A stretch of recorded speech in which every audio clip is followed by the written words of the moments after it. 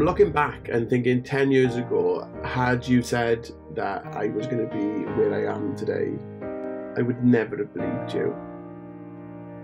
In these photos, being overweight, miserable, unhappy, and everything else that comes with being overweight. I had a real bleak outlook. And that's why I'm always able to put myself back into people's shoes when someone says they're struggling.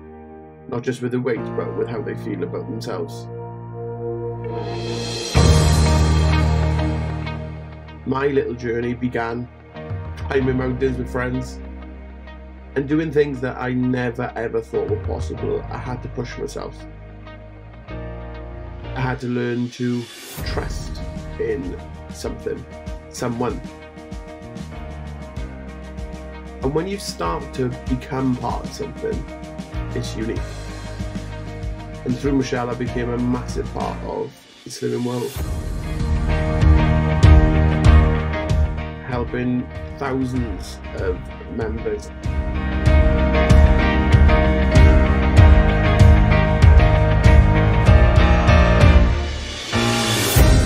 Watching people's growth, putting themselves forward to do things that they never thought they would have done, and having an absolute blast along the way.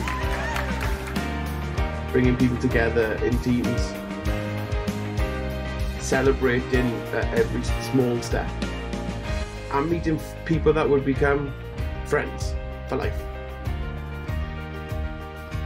It was a truly, truly unique time, and a real honour to have done and to have been part of what it was.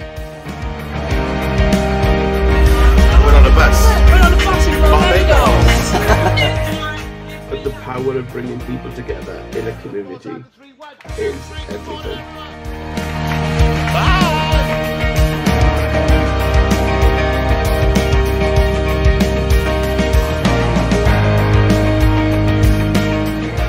You see people grow, being quiet and shy when they first walk in, scared to death, and then becoming just these characters, and it's incredible, it's amazing.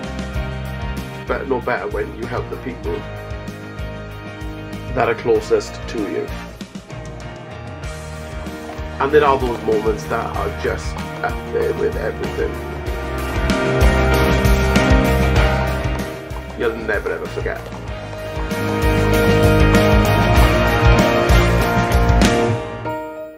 And nothing ever prepares you for losing a big part of your life. But with a big loss comes a big change. And it really did change. Starting with Kieron concealing his sexuality from his father, who passed away last year.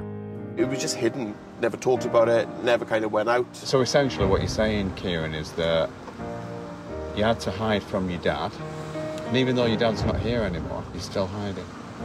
And not only that, but you still feel ashamed. Why do you think you put the weight on? It's a comfort, wasn't it? More. It held me back from so much. But it held you back. But you needed absolutely it needed because it. you wanted to make yourself unattractive to men. And whilst you're unattractive to men, you didn't have to have a boyfriend, and then you wouldn't have to admit. My God. And it was that point I knew that I had to grow.